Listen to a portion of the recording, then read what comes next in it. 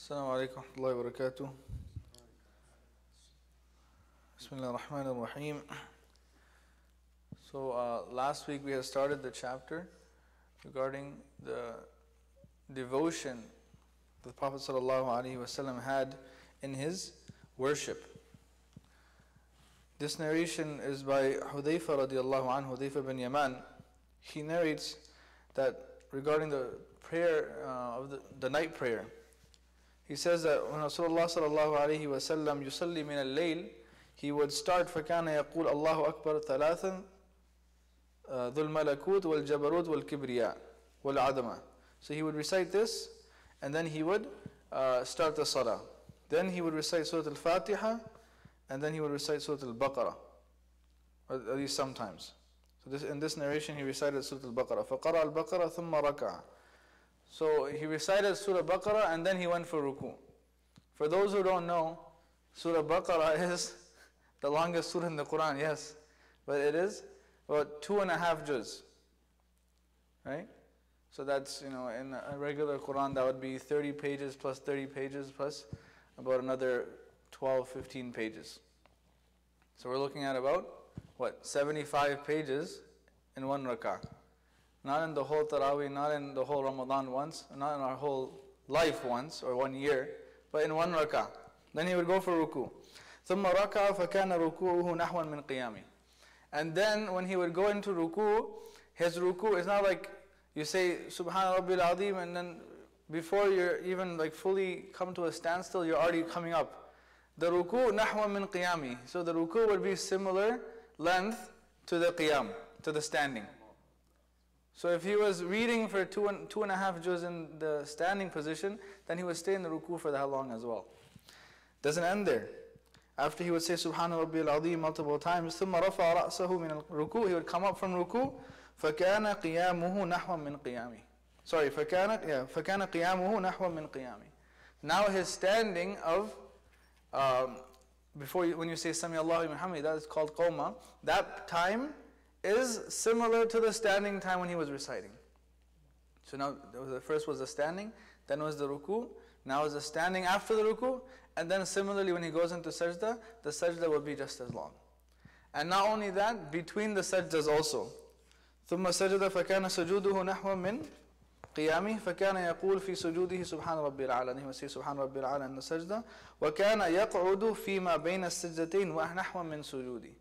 Now between the sajdas, he would also sit as long as he was in the sajda.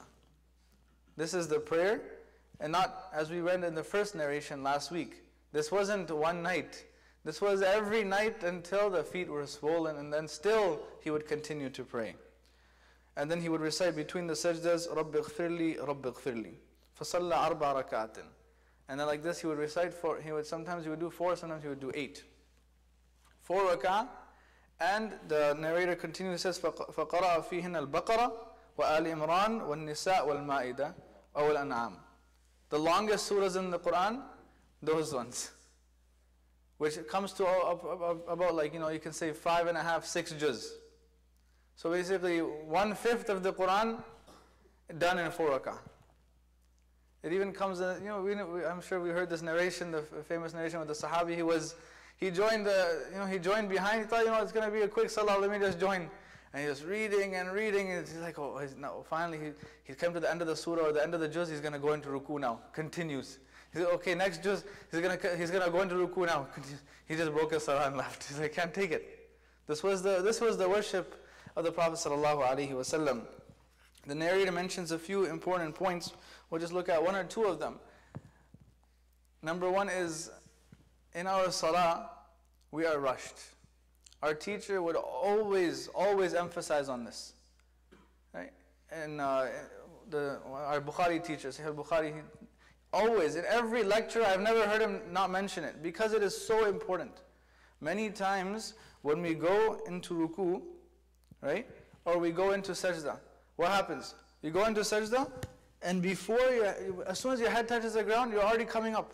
And then when we're coming up from the sajda, how many times have we seen this? You come up from sajda, and before we even come to a standstill, we're already going back down. That means that this salah is missing ta'dil arkan.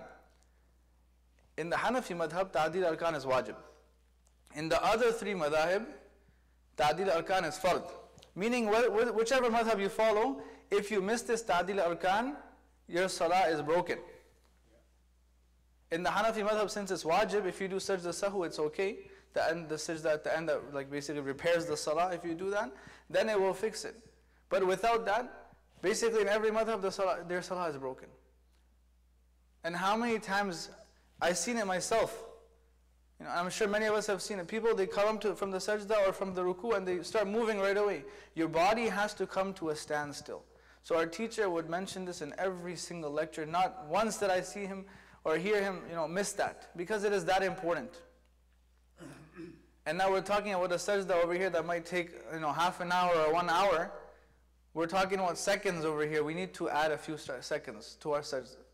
Right? And our ruku and everything in the salah. It needs to be with calm, khushu, devotion. Right? This is the first point. And the second point is that many times, and we can witness this, and we experience this in Ramadan. Sometimes when the salah gets a little bit longer, or the imam reads a little bit more, or something is a bit slow, we start to feel it right away. Right? So we think the commentator is asking a question, and this is a question for all of us, that why is this? Why are we not understanding, or why do we start feeling this fatigue or this exhaustion when we're in the salah? This is a question for us, right? Why do we feel it? Right? We can say, and many people, they use this excuse or this cover-up that we don't understand the Quran, so that's what we get. We get bored, or you have nothing to do, your mind starts wandering. It says the concept of salah is not the understanding of the salah. It's not learning the translation of the Quran. It's not tafsir class. The concept of salah is, who are you standing in front of? Right? Whose words are you hearing? Once you understand this concept, there is nothing to be bored about. There is nothing, when a person is reciting, when the person is standing in front of Allah subhanahu wa ta'ala, they should be feeling a certain type of ecstasy. An excitement. All of their focus, it shouldn't go anywhere else, because we understand who we're standing in front of. We're understanding what we're listening to. Right? This is why, people, when they hear the Quran, even though they don't understand Arabic, they get affected. Because it's not the Arabic language, it's the words of Allah subhanahu wa ta'ala. Similarly, when the Sahaba, when they, sometimes they would need a surgery, or they would have, I think it was Ali radiallahu anhu, he had an arrow stuck in his thigh, and they told him that, you have to take it out. There was no anesthesia over there, you take a shot, you go to sleep, you wake up, everything is good. No, he said, I'm going to start my salah, and then, take it out at that time. After the salah finished, he said, you didn't take it out. He's like, we already took it out. He didn't feel it.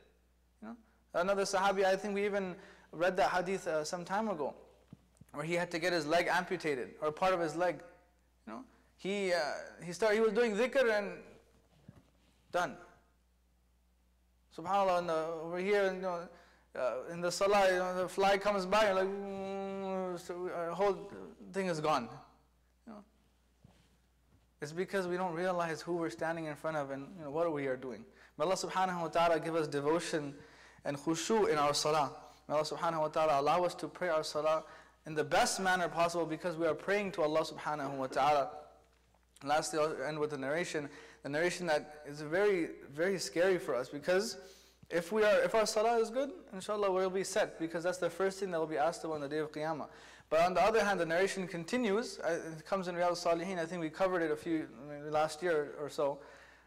The narration comes that ضَيَّعَكَ اللَّهُ كَمَا ضَيَّعْتَنِي. The salah will say that if we do not pray with khushu, we don't have devotion, the salah will say, ضَيَّعَكَ اللَّهُ, may Allah waste you and destroy you the way you wasted me.